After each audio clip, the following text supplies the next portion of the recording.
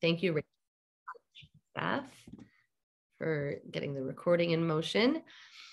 And we are moving along in our Les Misérables series. We are going to spend time today with Javert and the song Stars. And for those who have been with this class for a long time now, I did touch upon this in one of my previous iterations of the class, but I promised something new, as I always do. So we're going to look at the song Stars and compare it to the promise that God gives to Abraham, that your offspring shall be like the stars of the heaven. And really, this isn't about the stars per se, but about constancy and about something that we can depend on, something that we know will always be there, even in the midst of uncertainty. So we'll look at that with Abraham and his offspring and the nation of Israel in general. But when it comes to Javert, this is a point in the musical where we've actually just been introduced to another part of the cast and the plot, which is the student rebellion. And we'll get more into that in our next class. But throughout these shifts in the story, one thing, the thread that runs throughout is Javert is constantly pursuing Jean Valjean. He knows this man is a convict, and he knows that that he has an obligation to uphold the law above anything else. And this moment is suddenly he's alone on stage, and it's only him and the stars. And he swears by the stars. This is really what this is about. What can I swear by? What can be my anchor in the midst of uncertainty? And in a very real sense, for so much of human history, the stars were a navigation tool, right? When we didn't have a GPS, we had the stars, and we could navigate uncertain waters, and we could navigate change because the stars could quite literally guide us. So we're going to listen to this beautiful song sung in the 10th anniversary concert by Philip Quast. And then we will compare it to the promise that God gives to Abraham, also with regards to the stars. And I'll remind anyone who hasn't been with us before, we stay on mute for this part of our program. And as I show the text as well, and then we'll open it up at the end. So here is Stars.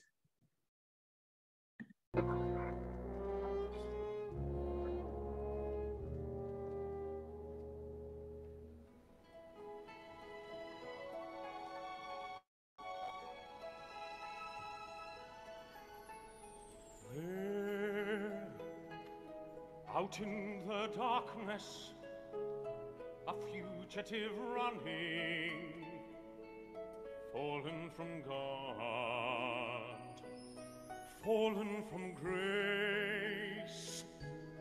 God be my witness, I never shall yield till we come face to face, till we come face to face. He knows his way in the dark, mine is the way of the Lord. Those who follow the path of the righteous shall have their reward. And if they pull as loose at the pair, the flame, the sword. Stars in your multitudes, scarce to be counted, filling the darkness with order and light. You are the sentinels, silent and sure, keeping watch in the night, keeping watch in the night. You know your place in the sky, you hold your course and your aim, and each in your season returns and returns, and is always the same.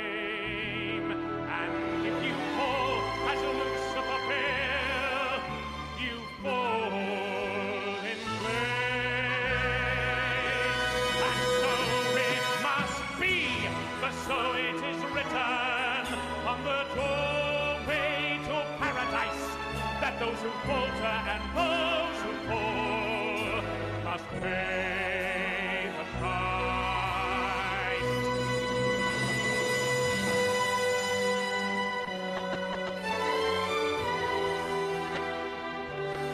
Lord, let me find him,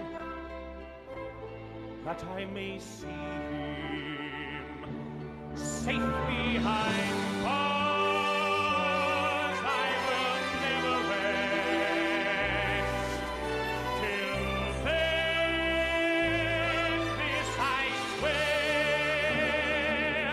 This I swear by the stars.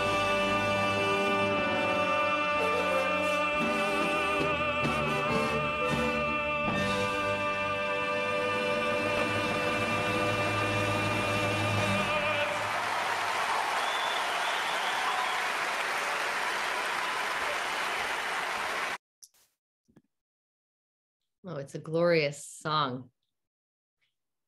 I should say that the film version with Russell Crowe, I could never play. I will not play it for you. I refuse to, because Russell Crowe, as great an actor as he might be, he is just, well, he's not a singer. Let's leave it there. And many in the theater world were kind of appalled by that casting.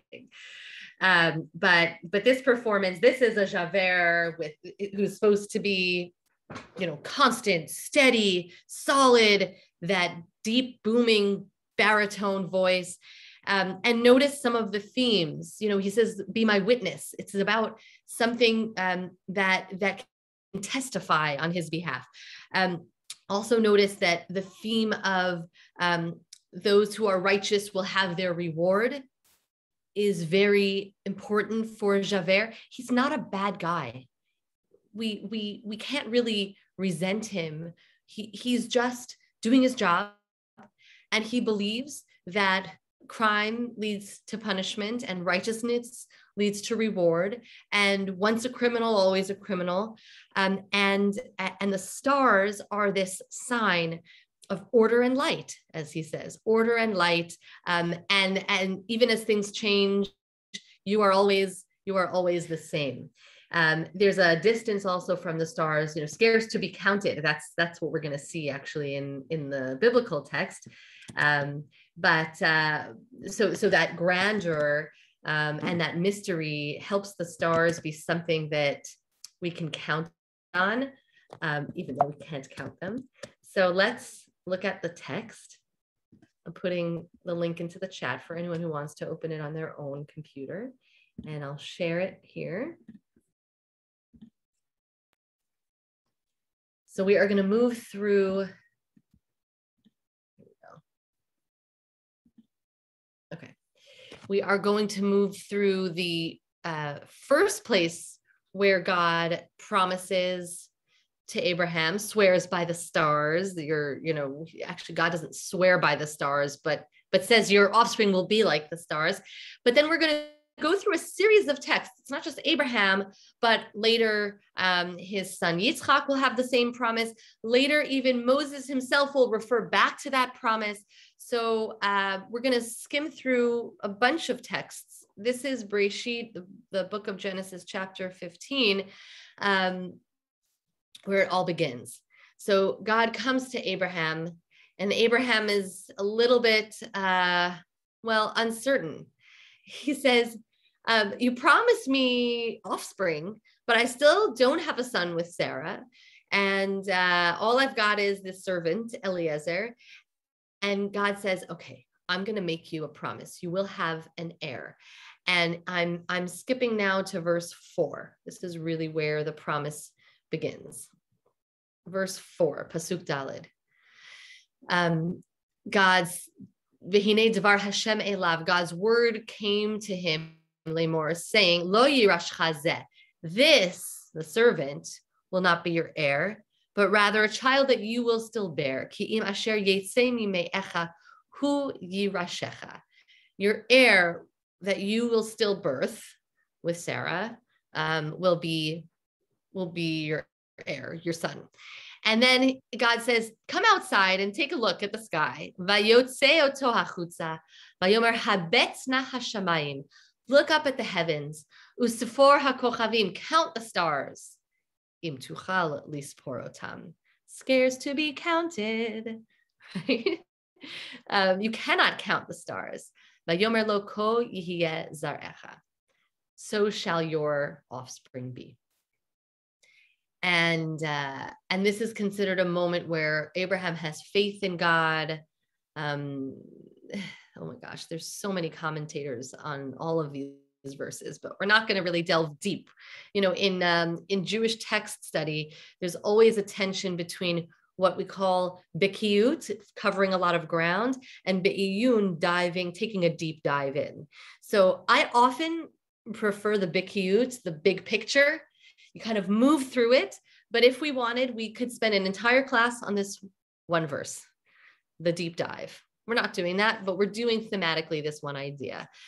So God kind of goes on and on. I am the Lord your God who brought you out of Ur Kasdim. I promised you this land, and I've skipped a few verses here. And then God promises to Abraham this very well-known promise that we recite in our Haggadahs every year. Yadoa teda, you shall know surely, ki ger yihiezer acha be'eretz lo lahem, your offspring will be strangers in a strange land, and they will be enslaved. Avadum v'inu otam arba me'ot shana, 400 years of oppression.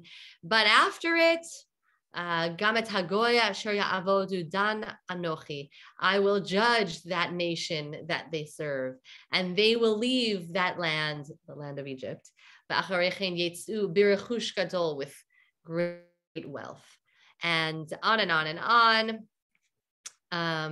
And then there's again a covenantal moment. I skipped over the part where he's cutting up different animals, and there's the fire through the middle of the animals.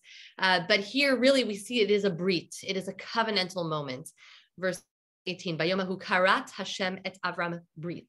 So this is what we call the brit ben habtarim, the covenant between the parts. So this is what God is promising to Abraham: a land and a nation. And so this nation that will be like the stars in the sky will conquer this land of all of these different nations, the Keni, Knizi, Chiti, Prizi, da, da, da, da, da. This is the first time we see the stars. You will be like the stars.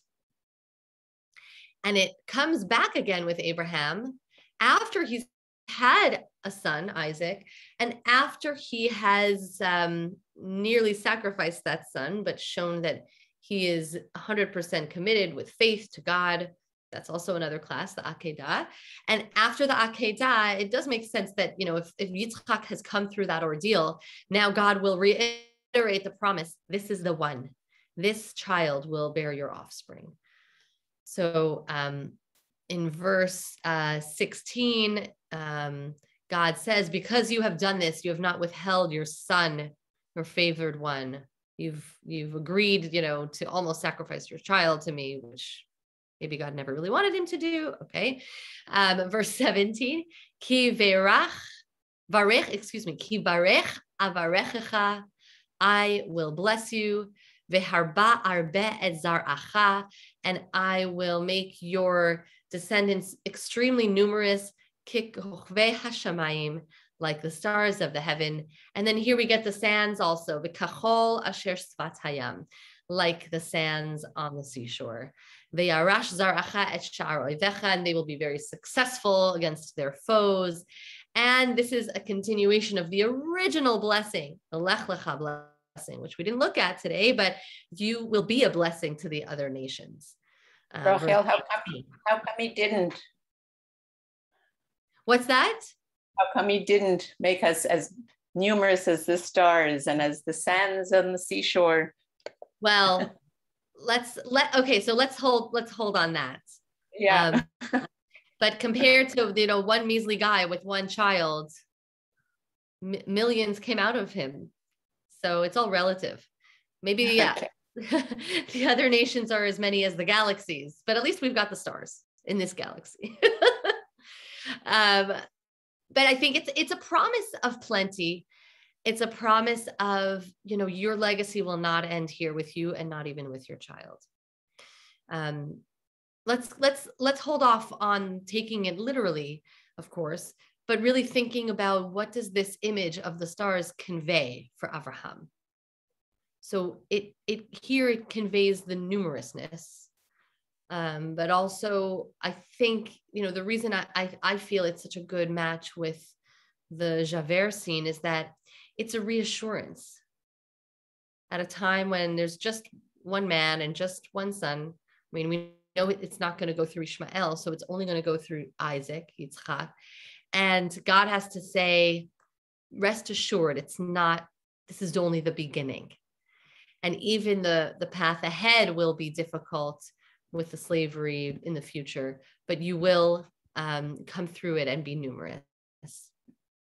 And yes, I see a comment in the chat. Thank you. Right. We would be much more numerous. Yeah.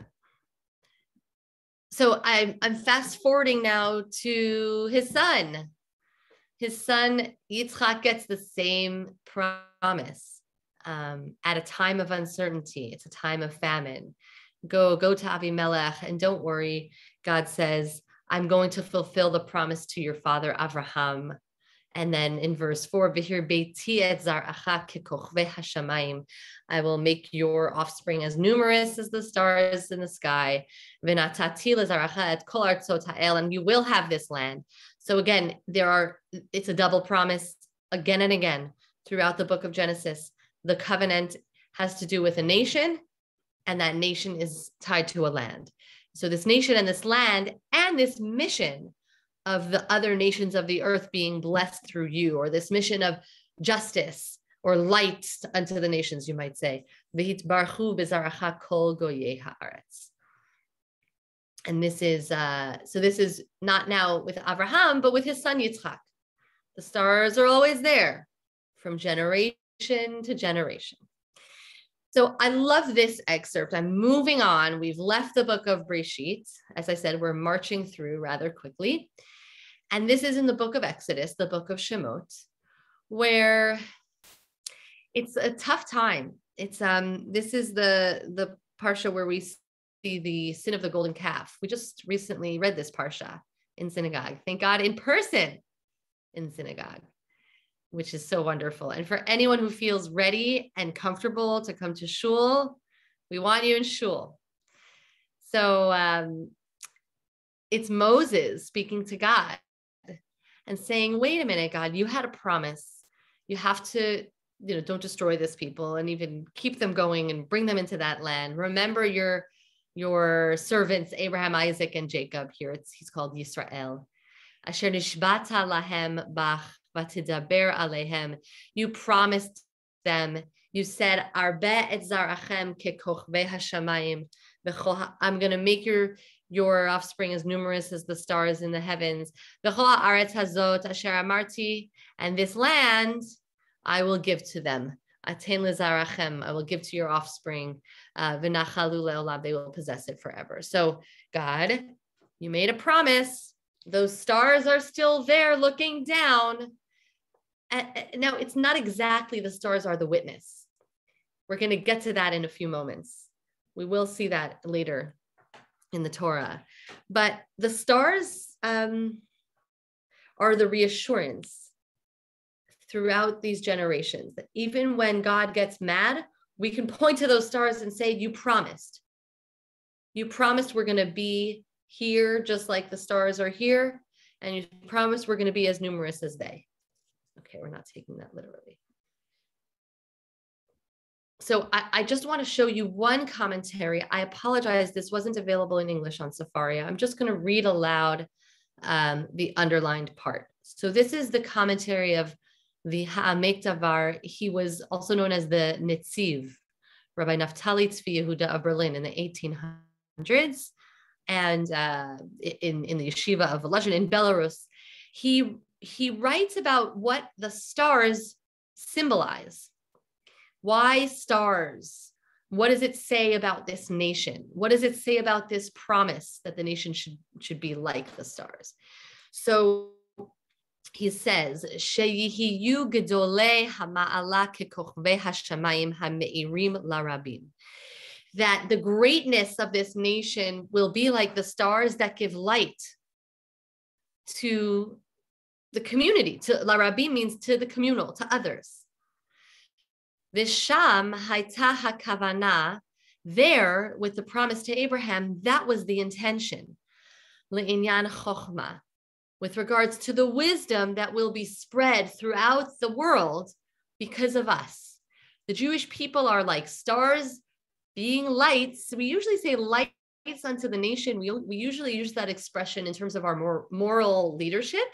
We're going to be a light unto the nation and show the world what morals and ethics and godliness could look like. But here he says chokhmah, wisdom. We're enlightening people, quite literally.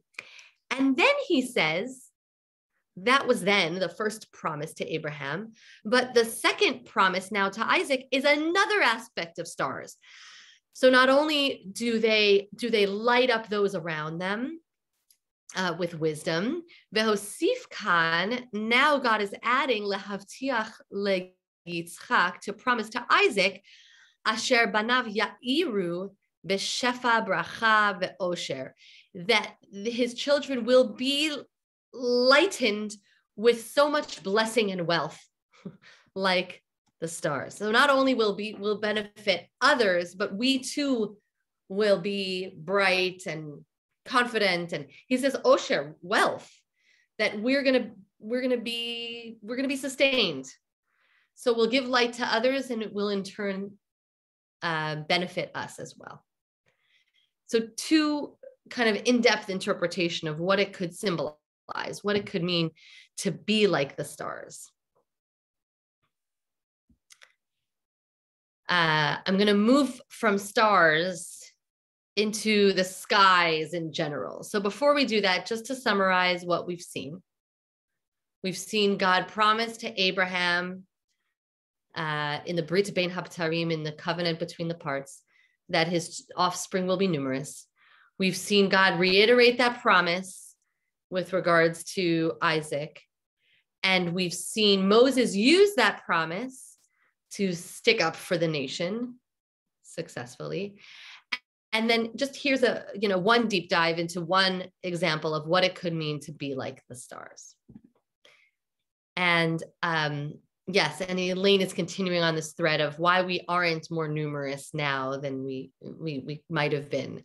The Northern Kingdom, the 10 tribes were lost, and it's only the offspring of 2 tribes that remain. The 10 tribes were exiled much earlier, hundreds of years earlier, and kind of lost among the nations. So I hadn't thought of before, but as I was considering the stars and the way that, Javert says, you will always be there, be my witness.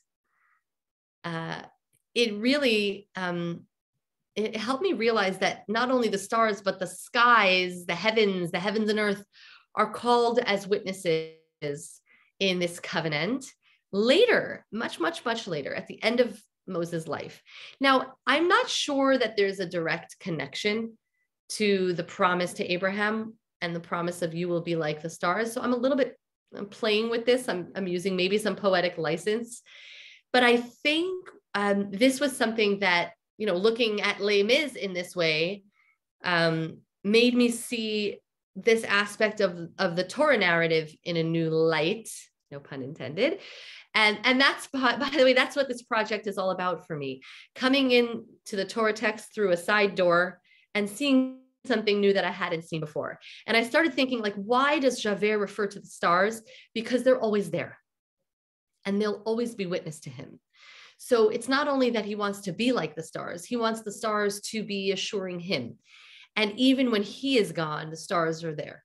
So at the end of Moses' life, Moses' job is to ensure the continuity of the nation and to ensure that they keep this covenant with God, they keep the Torah law, and he calls heaven and earth as his witness. I mean, 2 witnesses, actually, that's the rabbinic court of law, calls 2 witnesses. So his 2 witnesses are not human witnesses. They are celestial witnesses. They're heaven and earth. And even the language, by the way, shamayim ba'aretz, brings us back to creation, brings us way before the covenant with Abraham, brings us to a covenant with humanity, if there was something like that. The covenant with humanity that we had was the rainbow. But heaven and earth, shamayim ba'aretz, are now going to be the witness that the people of Israel have to keep this Torah. Now, Moses is talking about it in a threatening way. So he says, I call heaven and earth witness that when you sin, and trust me, you will, because I know you guys, you're going to leave God, you're going to worship idols. Heaven and earth will be witness that this and this punishment will come. Ha'edoti bachem hayom et hashamayim ve'et haaretz. You will perish from the land that you're crossing into. You're going to be, it is a threat. It is a threat. It is a threat of exile. Of course, it did come to be. They got back to the land eventually. But Moses is the harsh Moses here. And Moses is invested in their obedience. And if you're going to obey, then heaven and earth are there to enforce it when I'm gone. Oved tovedun maher me'al ha'aretz. You're going to perish from the land, asher atem ovrim et hayarden shama lirishta, that you're about to cross the Jordan in to inherit or possess this land. Yeah, a little bit of a threatening Moses here. And that's the beginning of the book of Devarim. So there are actually sort of bookends to the book of Devarim. Remember, the entire book of Devarim is essentially Moses' last speech to the nation, or a series of speeches. It's in his final year of his life. So he begins the book with, I'm telling you, you better listen. And he ends the book very much similarly, after having reiterated many of the laws we saw, after having also retold some of the stories, and having encountered a few new things. He then says, okay, take this Sefer Torah, and again, heaven and earth will be my witness. So this is the last text we're going to read. Oh, there's a Rashi. I forgot about my friend Rashi that I brought for you. This is the last Torah text we're going to read. We'll spend a little bit of time reading through it. And I guess I just want to encourage you to think about what it means for a person to swear by the heavens, or to swear by the stars, or to swear by means heaven is my witness. So he says at first, take this Sefer Torah. The translation here, book of teaching, is helpful because we don't know if that Torah is literally the entire Torah. Maybe it's the entire Torah minus the last few verses about his death. But v'lakach et Sefer HaTorah hazeh v'samtem oto mitzad aron brit Hashem Elohechem. So take this Torah, this scroll of teaching, at the end of my life, everything that I'm giving you, including all the stories of the patriarchs and everything I learned at Sinai and everything since, and put it at the ark and let it be your witness, the Torah, the words, v'hayasham b'cha le'ed. And I know that you are stiff-necked. Ki anochi yadati et meryecha, your rebelliousness, vet orpecha hakasha, your stiff-neckedness. Hein be'odeni chai imachem hayom, even as I'm still alive with you, you're constantly rebelling. Mamrim hayitem im Hashem. You are rebelling against God. Even though I'm Moses who talked to God are right there. So how much more so when I'm gone? Afki acharei moti, you're going to keep rebelling. Verse 28. So when I'm gone, I want you to know this deal stands. Hakhilu elai et kol ziknei shivtechem v'shotrechem. Gather the elders of the tribes and the officers. Va'adabra be'oznehem. I'm going to speak to them, the leaders who will be here when I'm gone. Et hadvarim ha'ele, all of these words. Ve'aida bam et hashamayim ve'et haaretz. And I'm going to call heaven and earth as witness. Against them is the translation here. Bam means for them. So I think against them is because this is, again, a threatening witness. Like the punishment will come when you turn aside. Verse 29. Ki yadati acharei moti. I know that when I have gone, when I am dead, ki hashchet tashchitun. You are going to act badly. V'sartem min haderech. You're going to stray from the path asher tziviti etchem, that I commanded you. And bad things are going to come because you strayed from that path. I want you to withhold all the theological questions. I know that's hard, but sometimes bad things happen to good people. Sometimes good things happen to bad people. Sometimes the nation does nothing wrong. But this is the theology of the moment in the Torah, where Moses is saying, keep this Torah, you will be rewarded. It's Javer, right? And stray from this law, you will be punished. Bad things are going to happen to you after all those days. Because you will have been doing evil in the eyes of God with your actions. And then Moses begins a shira, a poem, which is known as Shirat Ha'azinu. It's the Parsha of Ha'azinu, which is entirely poetic. And even if you ever see the Torah scroll, pay attention when, we go, V'zot HaTorah Asher Sam. So there's a different layout for the points of the Torah that are poetic, that are songs, right? The Song of the Sea is a different layout. And this Shirat Ha'azinu is also, it's not prose, it's poetry. So Moses opens the Shira of Ha'azinu with heaven and earth being the witness. So Moses says the words of this poem, Divrei HaShira Hazot, to the nation of Israel. And I just stopped after the first verse, but it goes on and on and on.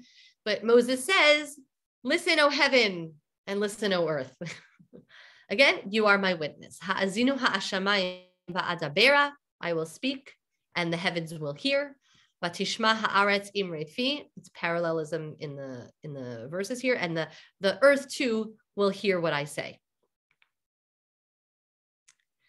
So the last piece that I'm bringing for us today is our good friend Rashi, who articulates everything I've kind of already been saying, which is that why would a human being who is about to die call upon heaven and earth as witness?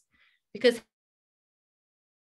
heaven and earth lie on. Heaven and earth will be here after I'm gone. And the stars, now we know the stars are constantly changing, but back then the stars were always there. Here's Rashi. Rashi is commenting not on that particular verse in Deuteronomy, but a neighboring verse. He mentions heaven and earth a few times there. So Rashi says, I call witness against you the heaven and the earth, for they exist forever. Shehem kayamim le'olam. And when evil happens, when the bad things happen that I'm telling you are going to happen because you're going to stray and you're going to need punishment, yihiyu edim, they will be witness, she'ani hitreti bachem, that I have warned you, bechol zot, with regards to all of this. So this is actually a courtroom terminology. You can't convict someone under Jewish law, under rabbinic law, unless there are two things. You need edim and hatra'ah, a witness and a warning. It's a formal warning. If the person wasn't told this is wrong and here's what the punishment will be, then it can't hold up in a court of law. But Moses is saying, you have witnesses and you have witnesses to this warning. It's fascinating. And I see, Michael, your hand. I just want to hold off until I read the rest of this Rashi. So number one, they will be my witnesses and they're here after I'm gone. And then there's something else that he adds, davar acher, another explanation. And this is where Rashi quotes a midrash, ha'idoti bachem hayom et hashamayim, on this verse. Amar lahem hakadosh baruch hu leYisrael. The Holy One, blessed be He, God says to the nation of Israel, Histaklu b'shamayim shebarati. It's a quote of God. Look at the heavens that I created, l'shamish etchem, at your service. I created these heavens for you. Shema shinu et midatam. Have they ever changed? Shema lo ala galgal hachama min hamizrach.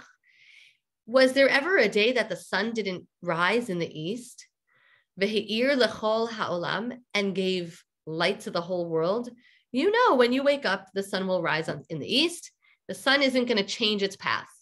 And just as it says in the book of Ecclesiastes, the sun rises, the sun sets. Da, da, da, da, da. And similarly, look at the earth. Histaklu ba'aretz shabarati lishamesh etchem. I created the earth also to serve you.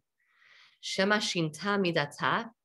Has the earth ever changed its character? Did you ever plant something and it didn't grow? You know how the earth works. It's not fickle like human beings. Okay, this is 2022. We see climate change. We see all kinds of things. But Rashi is saying, Shema zeratem ota. Did you ever plant something in the earth v'lo tzamcha and it doesn't grow? Or Shema zeratem chitim. Did you ever plant wheat and the earth decided to give you barley? Ve'elta se'orim. This is consistency. This is predictability. Everything we know to be true and unchanging is represented by the laws of the sky and the laws of the earth. So too, Uma elu shena'asu, these that have been made, lo lischar velo lehefsed, so the heaven and earth, which had nothing to do with reward or punishment, they are doing their job. Im zochin, if they do the right thing, so to speak, if they do their job, ein mikablim sachar, they don't receive any reward. Ve'im chotim ein mikablim poranut, and if they sin, so to speak, if the earth decided one day to give you barley when you planted wheat, there's no punishment. Lo shinu et midatam, they didn't change their ways. Ve'im chatatem, sorry, I just skipped a line. Atem, you. She'im zechitem, if you merit tikablu sachar, you're going to receive a reward. Ve'im chatatem, and if you sin tikablu poranut, you're going to receive a punishment. How much more so? You should do what you're here to do. Keep the Torah, listen to God. Alachat kama v'kama. How much more so? You should obey God's commandments. That's what you're here to do, nation of Israel. So I swear by the heaven and earth, who know their role, who know their job, who do as they are told. I swear by these two witnesses that you should also do the same. And I'm seeing the comments now. I'll take down our screen share, and I thank you for the comments. You need the two witnesses, Michael. It's interesting because it's in some ways it's a metaphor. It's not literally two witnesses. Here we go. I remove the spotlight so everyone can click on gallery if they want to see everyone else. But I guess I wanted to point out the language of warning. You've been warned, and here there are witnesses to that warning, which is a legal language that Moses is using without a court of law, obviously, without real witnesses, but heaven and earth may be their witness. Yes, and the prophets repeat this, Elaine, again and again and again. And sometimes we listened, and most of the time we didn't. But it's the same thread continuing throughout. And if something bad happened, the prophet would say, you see, I told you so.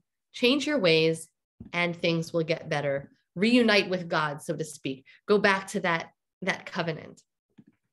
So I'm going to pause here and look around the room, and feel free to raise your hand. Don't be shy. You don't have to say anything earth-shatteringly brilliant, but I'd love your feedback on any part of this.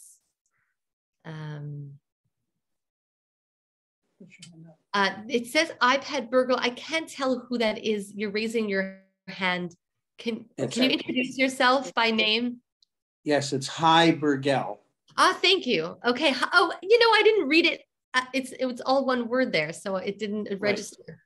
It says iPad. Yes, thank you. So I'd like to weigh in on another reason why heaven is so awesome, why you pray to heaven, and why you swear to heaven. Please. Because the word Shemayim is actually a combination of Aish and Mayim, water and fire. Now, water and fire in nature do not go together. They will cancel each other out. However, God can make them stick together. So so the heavens remind you that there is a God that can make things change, that can make things stick together when they shouldn't in nature. Well, and that God is in charge of these laws of nature and beyond the laws of nature. You know, and even what you're talking about, I hadn't heard that before, Aish and Mayim, that's very nice. And even the things that come from the sky are the light of the stars and the sun and the water of rain. So these are two things that in our human world don't mix, but both exist in the heavens in some way. Thank you. Even though when it's raining, we don't see the clouds come in. We don't see the sun. Okay, I could go too far down that rabbit hole. Thank you. But I think it's true in terms of also the awesomeness, right? The unreachability of whatever is Nishamayim in heaven. And that's what we're going to kind of look toward in a time of uncertainty. Gloria, I see your hand. Go ahead. Well, I'm glad you said we don't have to be brilliant and the questions don't have to be. Well, it's hard, I know, in a Zoom room to like unmute yourself and everyone's going to listen and what are they going to say? So no pressure. That's all. There is no pressure. I mean, we're a community. We support each other. It's all good. Thank you for saying that. It comes down for me always to there's consequences to our actions. You know, that, you know, my mother used to say, God will punish you. It may not be when I did the bad thing, maybe 3 days later, but, you know, God will punish you. But the thing that I'm heartened by is that God gave us agency, that we have choices. We can choose to do the right thing. We can choose to stray from the path. So, you know, we've got our part to play. We're not just pawns on a chessboard. So anyway, I'm heartened by that. It's about, like you say, taking responsibility for our actions, seeing consequences. And that's something that... Sorry. Say it again. No, say it again. Okay, you were unmuted for a second. Okay. Yes, it's okay. exactly what Moses is trying to tell them, which is very hard for us to accept sometimes. Annie, what were you saying? I was going to say that what you presented today about the heaven and the skies, the stars in the heavens uncountable, the grains of sand uncountable. It ties in nicely with last week's Parsha of Kitisa, with the half shekel, that you can't count the Jews. You have to have them each have a half shekel. So that very nice. Maybe we don't want to be countable, like the stars and the sand. No, I think we don't. And I had Hara too.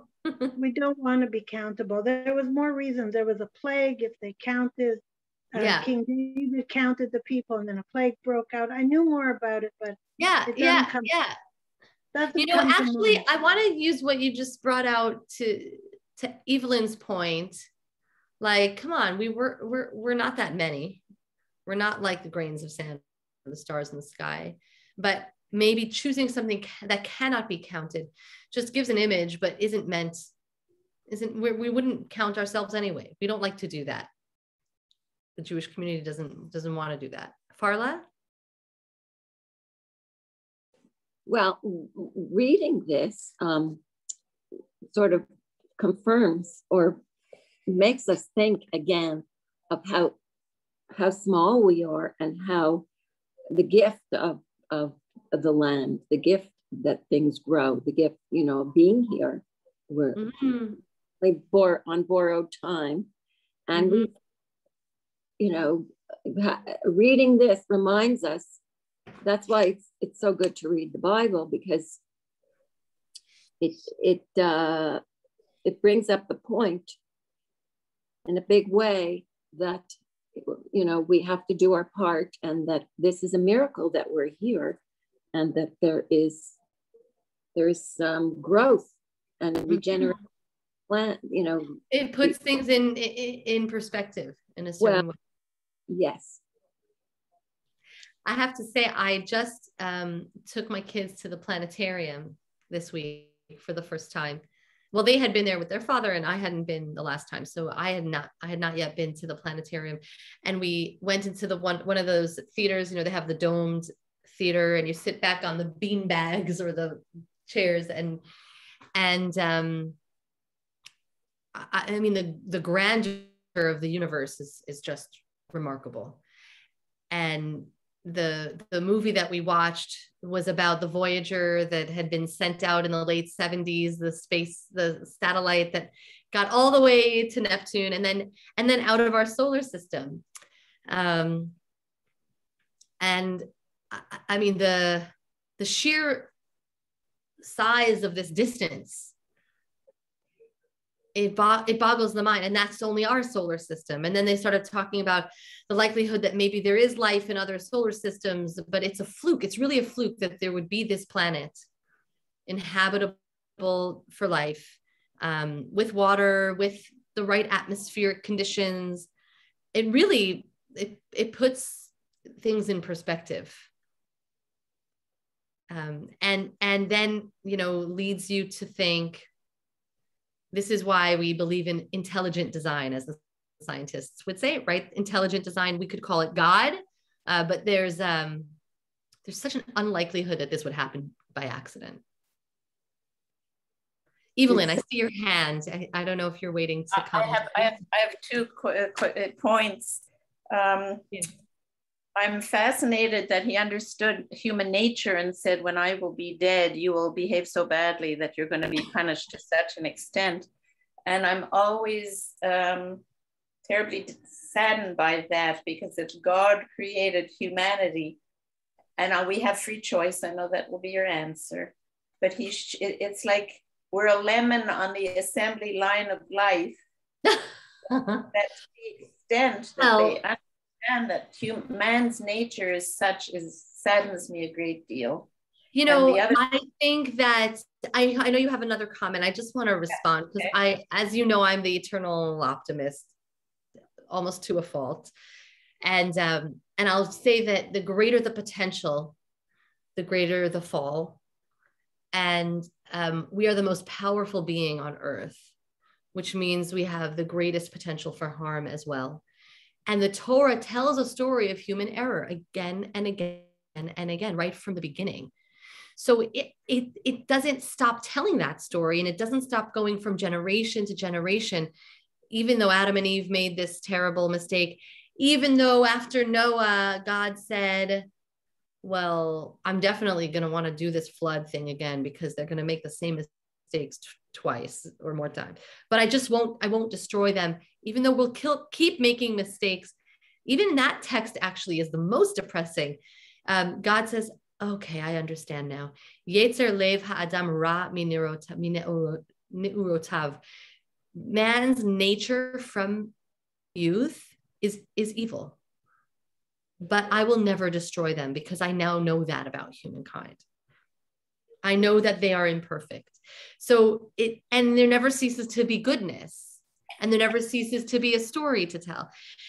So Moses is just a realist. He's been with them for 40 years of kvetching. He knows it's not going to stop now. Anyway, we can choose to see it's a tough story. But that's the beginning of the Torah, and it's the end of it here. Okay, what else did you want to say, Evelyn? Yeah, the other is that the descendants of Ishmael are so much, they can see you, are so much more like the stars of the heaven and like the sands of the sea. And the branch of which we are such a tiny, extraordinary remnant. And I'm always confused by that. Yeah, we've not had the advantage of history. Yeah. Okay. Don't worry, we can cut this from the record. We can cut this from the recording. Don't worry about that.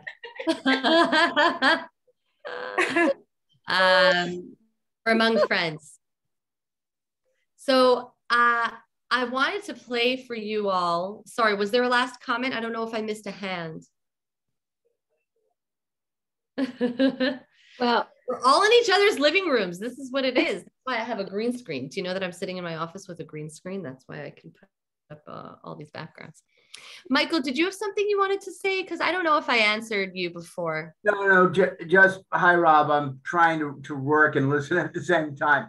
Okay, no problem. I am on doc. In any event, just the point when you mentioned witnesses, and I had thrown a comment in that you do need the 2 witnesses. Yeah, for a real trial, yes. I think this is sort of an expression. We have. I think it wouldn't be needed here. Yeah. So I'd like. What's that? No, I just wanted to say that I'm just thinking that, you know, man has 2 sides, like you say. We have 2 sides, the evil and the good. And a man has to be stopped on the evil side. And it's, you know, a good example right now is Putin. He's got to be stopped. And, you know, you see the evil right in front. Very real. 2022. All too real. Yeah. There have to be restrictions. There has to be police. There has to be government. There has to be.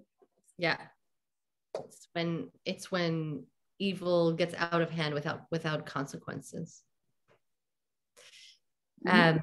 So before I leave you with the song, I'm going to play you the same song once again, but this time from the original Broadway cast recording. It's just the audio, but it's my favorite Javert casting. So I'm going to play that for you. I just want to remind, because I know some people came in late, next week, class is on at the usual time with a guest teacher, Anita Silvert from Chicago, a friend and fellow Jewish educator, and she is wonderful. She'll take you down a Jewish Broadway journey of her own. So please give her a warm welcome when you see her here next week, and I will give your regards to Broadway. And so I'm going to play now. Let me just make sure this is all. I'm going to play just the audio, so you won't see a video. This is, his name is Terrence Mann, the original Broadway cast recording. I don't know. I'm sure I'm always biased toward this recording because it's the one I grew up listening to again and again and again on repeat. But I also find his voice is exactly what Javert is: strong, steady, determined, and the only thing he needs are the stars. And so he swears by the stars. Here we go.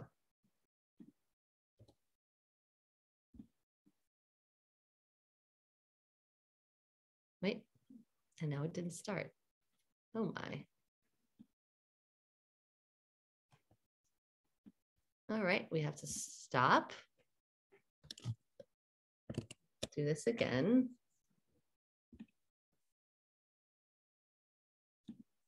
I apologize. I'm not sure why. Give me 1 minute.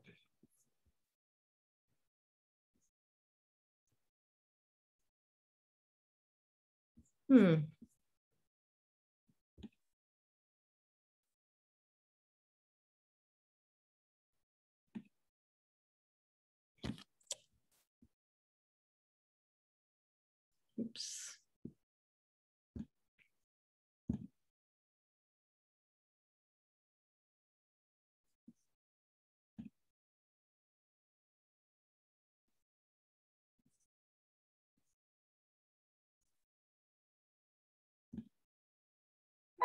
Okay, now it's playing.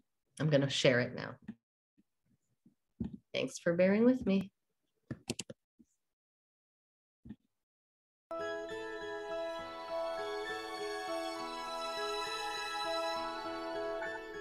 There, out in the darkness, a fugitive running, fallen from grace, fallen from grace. God be my witness, I never shall yield till we come face to face. Till we come face to face. He knows his way in the dark, but mine is the way of the Lord. And those who follow the path of the righteous shall have their reward. And if they fall as Lucifer fell, the flame, the sword, stars in your multitudes, scarce to be counted, filling the darkness with order and light. You are the sentinels, silent and sure, keeping watch in the night, keeping watch in the night. You know your place in the sky, you hold your course and your aim, and each in your season returns and returns, and is always the same. And if you fall as Lucifer fell, you fall in flame. And so it has been, and so it's written on the doorway to paradise, that those who falter and those who fall must pay the price.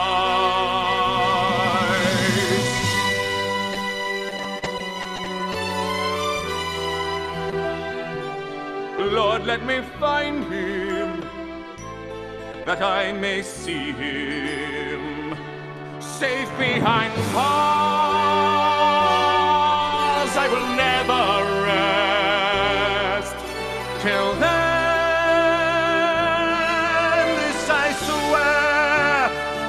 This I swear by the stars.